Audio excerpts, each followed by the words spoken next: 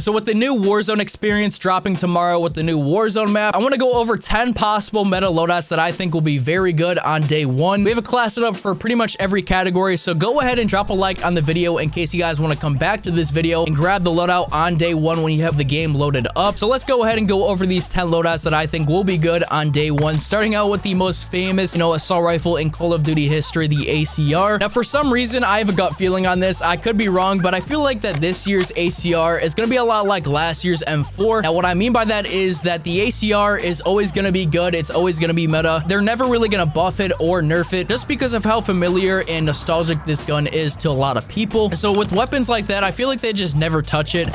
And it's just always going to be good just for people to go back on if they don't really know what's good in the current state of Warzone. Here's the class setup for it. So I put on the 40 round mag and the X10 Phantom 5 hand stop, which is the underbarrel, the T51 billeted break, the 16.5 MCW Cyclone long barrel, and then finally for the optic, obviously you guys can rock whatever you want, but this new optic I've been really enjoying in Modern Warfare 3 multiplayer. It's called the MK.3 reflector. For the secondary, we have the WSP Swarm, my favorite SMG in the game. I mean, I just get Mac 10 vibes while using this thing. It's got clean iron sights, bro. The range on it is pretty good. The recoil is pretty controllable, and it literally looks like the Mac 10 as well for some reason. But here are the attachments on it: 50 round mag, high grain ammunition, mono suppressor, the Fortress heavy stock, and the Marauder grip. Next up, we have the HOLGER 5.56, another great assault rifle. Kind of reminds me of the ACR, and it plays like the ACR in my opinion. I feel like the ACR is just a tad bit stronger, and that's why I would probably give the nod to the ACR over the HOLGER. But this is still a great option as an assault rifle, and I definitely recommend using it on day one. And then you're going to want to pair up the HOLGER with the RENETTI pistol. I mean, RENETTI, man, let's be honest, best pistol in COD history. I mean, name a better pistol than the RENETTI, bro. You can use it at range. You can build it as an Akimbo build, which I'll have later down this video. This is the long range build on it. Definitely recommend using this with the HOLGER or like with a sniper. So here are the class setups for that. So for the HOLGER, we have the 40 round mag, the X10 Phantom 5 hand stop, the sonic suppressor, the 6-match barrel. I'm not even going to try to pronounce that. The MK.3 reflector optic, or really any optic of your choice. And then for the RENETTI, we have the CN30 suppressor, the 30 round mag, the BRUEN Express trigger action, the slate reflector, and then finally for the laser, we have the FJXD IOD-70 laser. But next, man, we have a fan favorite, a very nostalgic gun when it comes to Warzone, the BRUEN MK9. A lot of people called it the Nick Mercs meta in Warzone 1, which I thought was pretty funny. It's back in Modern Warfare 3, and it might be back in Warzone. We'll find out tomorrow, but this gun is just really fast. It's very easy to use, man. There's barely any recoil to it. The damage range is very good as well. So I'm very excited about the BRUEN being back and possibly being meta on day one. We'll see. But here's the attachments for it. We have the 60 round mag, the FTAC MSP98 hand stop, the sonic suppressor, the 23-inch XRK Horizon V2 barrel, and the AIM OP V4 optic. And then, we had to pair the BRUEN up with the Akimbo SNAKESHOTS or the TYRs. I mean, these things are absolutely deadly. They don't have the greatest damage range, as you can see. Up to 10 meters, doesn't even get a hit marker. These things are really meant for like really close engagements, probably up to like 5 meters. You'll probably 2-shot someone, maybe even 3-shot with these SNAKESHOT Akimbo pistols. So we have Ali's Regret trigger action, the Akimbo attachment, the SNAKESHOT ammunition, the heavy long barrel, and then finally we have the 1 milliwatt pistol laser. Now for loadout number 4, man, we are trying the KATT-ARM sniper. I really think that snipers are going to be a lot more impactful this year. I mean, every time you pulled out a sniper last year, it just felt like you were a liability. The snipers were just completely irrelevant last year. They took them out of the game basically. So with the one-shot ability changes happening to the new Warzone, I'm really excited to try snipers out this year. You guys know from Warzone 1, I was one of the biggest snipers in the rebirth community. Not really, I'm just saying that just to, pat myself on the back. But as you can see, man, it one-shots from 50 meters out. If this was last year's sniper, it would probably 2 or 3 shot the last guy. So, but with the sniper, you guys are going to want to pair it up with the WSP Stinger, which is pretty much the little brother of the WSP Swarm, which is a submachine gun. But you can pretty much do whatever you want with this build. I mean, I put on Akimbo because I feel like I'm just going to be using this up close. I'd probably use, a submachine gun with this sniper build, but I just want to give you guys a variety of different loadouts that you guys could try. For the class setup, we have Akimbo, 32 round mag, hollow point ammunition, the 1 milliwatt pistol laser. Now for loadout number 5, we have the DG58, which is a burst assault rifle. Now, burst weapons are back. They kind of disappeared we had like the FAMAS in Warzone 1, and then Warzone 2, there really wasn't any burst weapons besides like the M16, and that thing was straight garbage all year, bro. I don't think I ever made a M16 video for Warzone 2. I mean, correct me if I'm wrong, but the M16 was complete garbage, bro.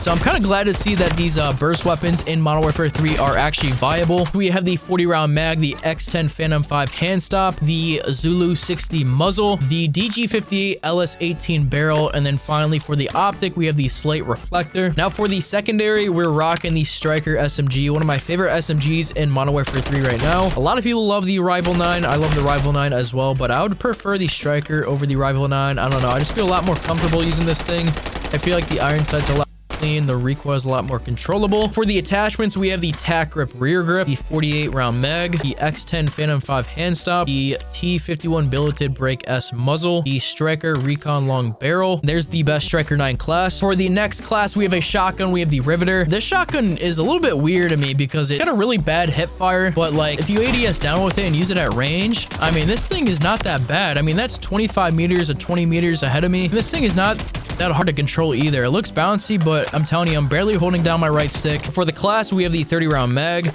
the F-Tech SP10 angled grip, the JCXL suppressed barrel, the FSS OLE laser V, make sure it's the V one, and then the slate reflector. Now for loadout number 7, we have the KVD Enforcer. Now this gun surprised me the most just because of how easy it is to use and how powerful it can be at range. It is a marksman rifle, and I feel like they're gonna be a lot more powerful this year than they were last year. I mean, that was just 3 shots fully plated up.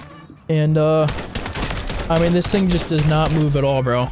This thing does not move at all. Here's the class setup for it. We have the 15-round mag, the X10 Phantom 5 hand stop, the Purifier muzzle brake L, the CAS 10 584mm mod barrel, and then finally we have the SZ Recharge DX optic. Now for loadout number 8, we have the MTZ 556, one of my favorite assault rifles in Modern Warfare 3 multiplayer. I don't know why. I just enjoy the like faster assault rifles, and this is definitely one of them.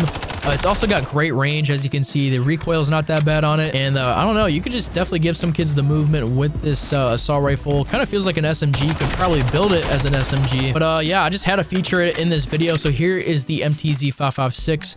We have the 50-round drum mag, the X10 Phantom 5 hand stop, the X10 ported 290 muzzle, the MTZ Clinch Pro barrel, and then finally for the optic, we have the slate reflector. And then for the secondary, we have the Striker 9, the other Striker SMG in the game. There's actually 2 of them. This one is the later unlock, I believe. But yeah, I honestly like this one compared to the first one. For some reason, I feel like the visual recoil on this SMG is a lot cleaner. There's not as much recoil. The iron sights are a lot cleaner, if that makes any sense. But the range on it is not that bad. The damage on it is pretty good.